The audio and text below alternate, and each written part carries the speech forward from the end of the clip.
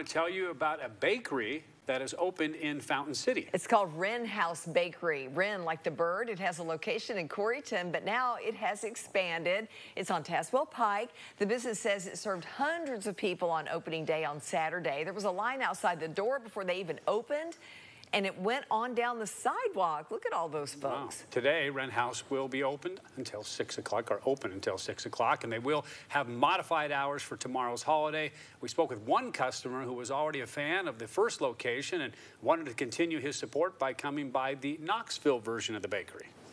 Thinking about it now, this definitely is a tad bit bigger, definitely, but the crowds at WrenHouse at both locations are, they're just equally awesome.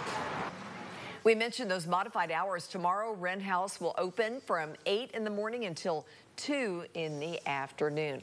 They're awfully close to WATE. We're going to have to make a trip. It may become a habit.